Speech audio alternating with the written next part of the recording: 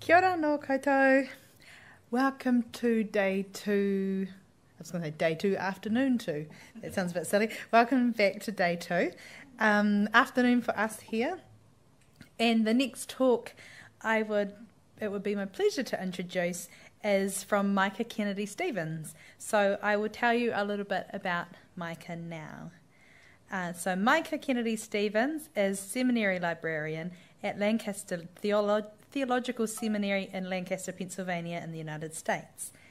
She initiated the library's migration to Koha in December 2014 and actively seeks to integrate strategic planning for library and information services with open source adoption and development. Yes. Since migrating to Koha, Lancaster Theological Seminary has also adopted open source solutions for library guides, digital archives and exhibits, as well as digital asset management and internal records. Myka is a strong advocate for open source software and has enjoyed learning new skills and participating in the Koha community. Although often caught up with the work of doing open source, she writes about and presents on her open source experiences with some regularity.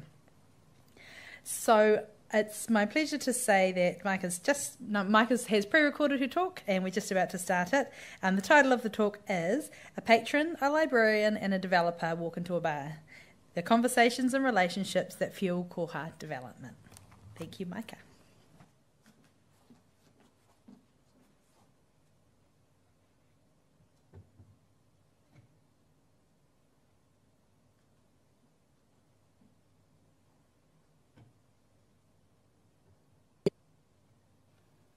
Hello, Koha community. Good afternoon to those gathered in Wellington, New Zealand, and greetings to all those who are gathered virtually for Kohacon20. Hello, Koha community. My name is Myka Kennedy Stephens. I'm the seminary librarian and associate professor of theological bibliography at Lancaster Theological Seminary in Lancaster, Pennsylvania, United States. The title of my presentation is A Patron, a Librarian, and a Developer Walk into a Bar. In English-speaking American culture, this sounds like the setup for a joke. So if you saw the title of my presentation and have been eagerly anticipating a stand-up comedy routine, I'm afraid you might be a little disappointed. My topic today focuses on the conversations and relationships between patrons, librarians, and developers that fuel Koha development. Who are we? How do we form and nurture our relationships?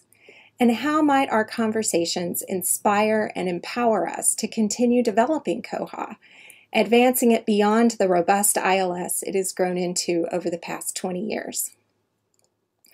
I'd like to start by unpacking and defining these three types of Koha users that make up the Koha community. Patrons are our library users. They are the ones who most often interact with the OPAC side of Koha. This is where they search the catalog, request materials, check the status of their account, and more. Although they interact with Koha through the OPAC interface, a patron's experience of Koha extends deep into the inner workings of the database and the code surrounding it. Librarians are arguably some of Koha's heaviest users. They interact with both the OPAC and staff client interfaces. They are creating and editing metadata, searching and retrieving information about items and patrons, managing borrowing permissions, system settings, and much, much more. They teach patrons how to navigate Koha while maintaining collections, so that library users always find that special book, journal, or video that answers their question or provides much needed recreation. Developers keep Koha running. They continually write and rewrite code to eliminate bugs and further enhance the system. They package files, maintain the releases, and keep the documentation current. Developers also include a cadre of data specialists, support personnel, and educators who implement Koha installations and train librarians. While I've described these three types of Koha users separately, I'm illustrating them here with overlapping circles. That's because folks in the Koha community don't neatly fit under one role or another. For example, a developer may also be a patron, and a librarian may also be a developer. Within this open source community, there is a fluidity between these roles, and that's part of our success. Perhaps it might be more helpful to think about the distinction between patron, librarian, and developer as a difference in point of view or perspective on Koha. When donning one of these hats, so to speak, we see Koha in a certain way. The patron experience of searching through catalog data in the OPAC is different from that of the librarian, who might be using one of several different types of searches in the staff client, or perhaps executing a SQL report. And this experience is still even more different from that of the developer, who is checking plaque logs after search queries are executed and analyzing how those queries are parsed by the search engine. These are very different lenses through which we interact with Koha, yet any one of them by itself is insufficient for fully understanding Koha.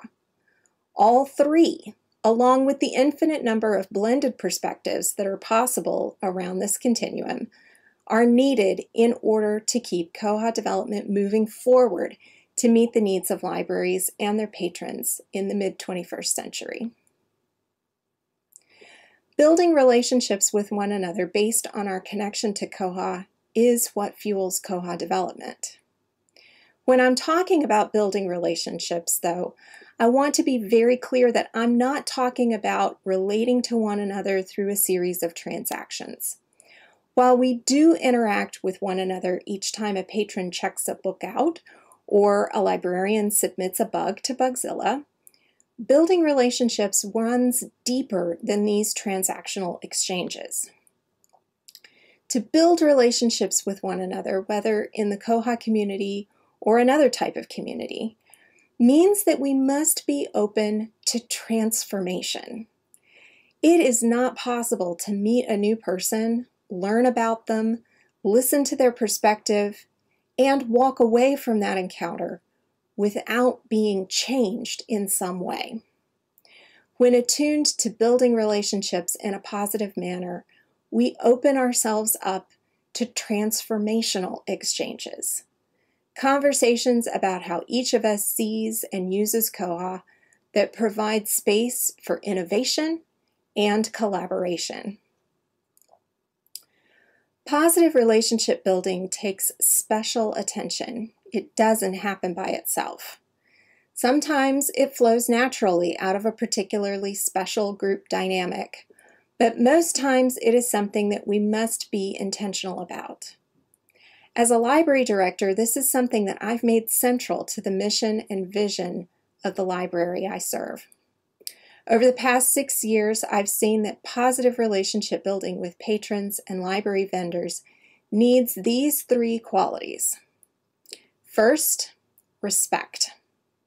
Mutual respect and acknowledgement of diverse and different perspectives is a must.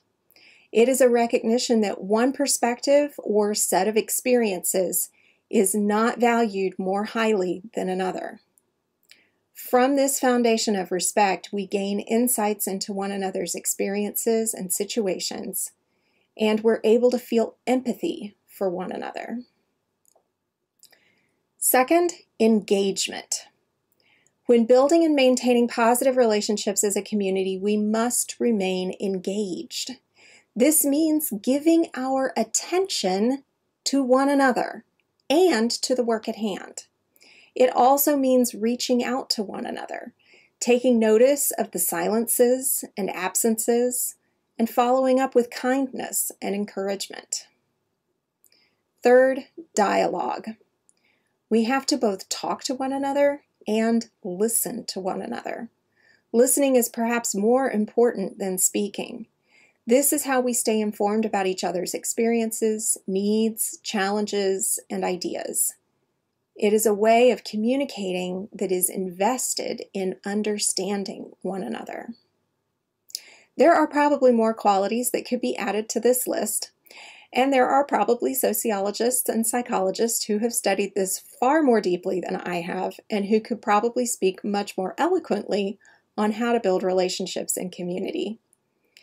As a librarian and a practitioner, reflecting back on what's worked and what hasn't worked for me, these are the three aspects of interpersonal interactions that stand out as key for the type of relationship building that supports community collaboration and development. By way of example, I'd like to share how building relationships and fostering communication with both patrons and developers has become an integral part of library operations and planning at Lancaster Theological Seminary. It started with the development and implementation of what I've called an integrated library plan. Unlike a traditional strategic plan, our integrated library plan operates on an iterative cycle of planning and assessment that does not have a defined end date. Out of conversations among staff and in facilitated conversations with patrons and other stakeholders, we started by defining the library's mission and vision.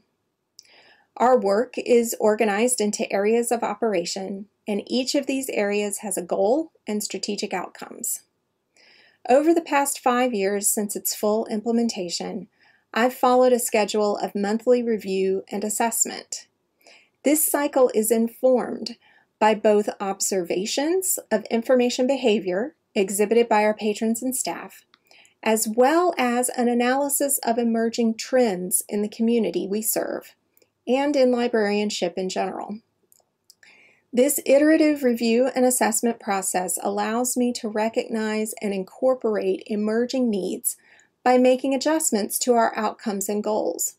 We've even revised our mission and vision, resulting in a planning process that's both strategic and responsive, dynamic and engaged. A core component of the way in which I lead the library to be dynamic and responsive is staying connected to our patrons.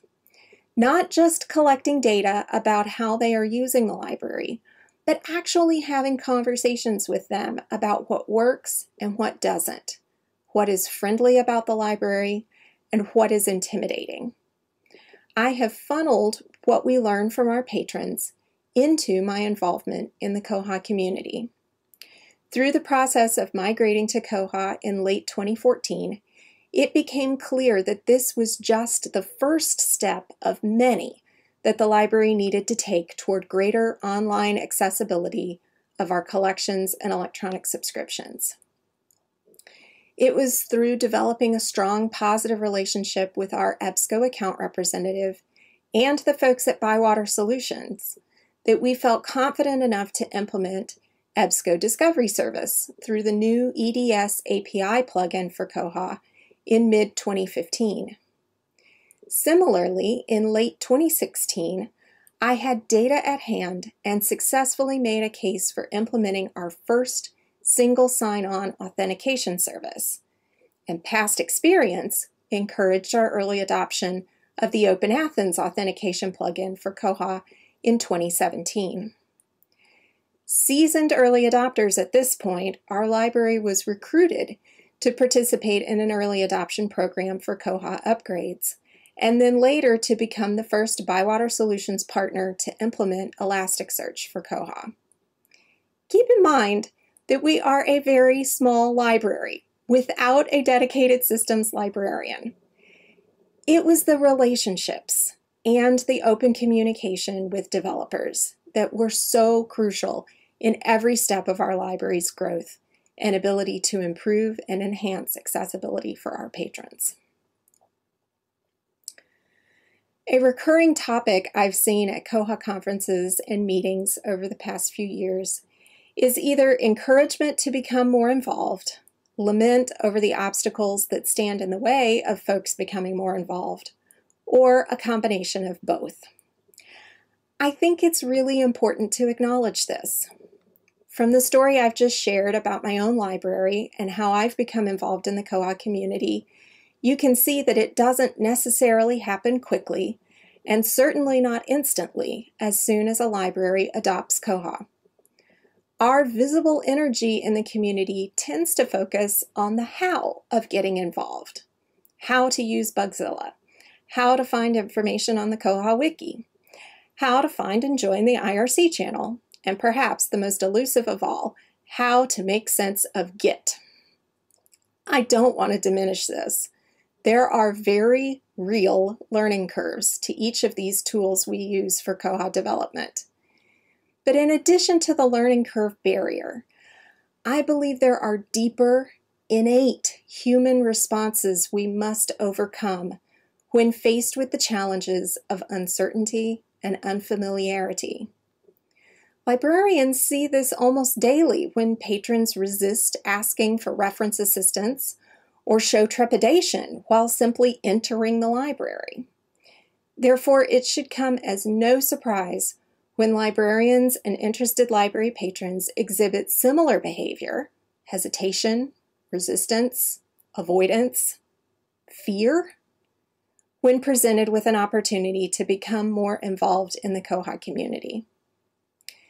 Intentionality about building relationships and fostering good communication can help. Librarians do this for patrons when they exchange pleasantries at the circulation desk or on the phone, and when they promote the library's collections and services to the community. The terms wayfinder, pathfinder, and guide are often used synonymously for librarians and how they relate to patrons. Developers in the Koha community are doing the same thing for librarians and others by responding to questions with kindness and showing patience as we learn. It would have been all too easy for me to have been more like this girl in the photo after our library migrated to Koha, sitting alone with my questions, frustrations, and ideas for how to make the system more like what we needed. Thankfully, I never found myself alone like this.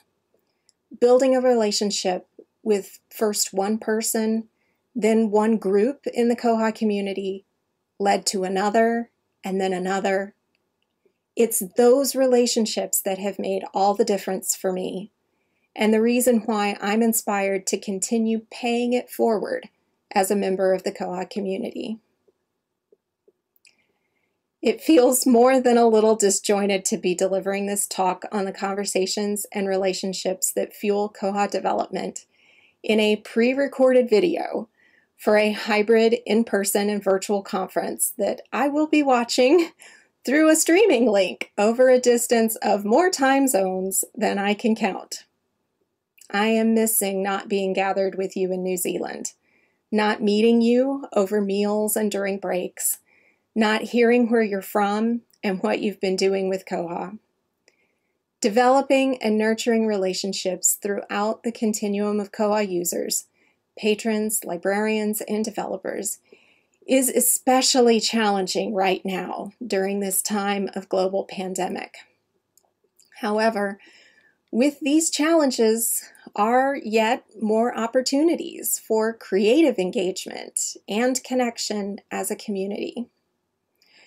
At my own library, I'm finding that we need to be more intentional about reaching out to our patrons and doing so in a way that uses a variety of different methods, including some we've never used before.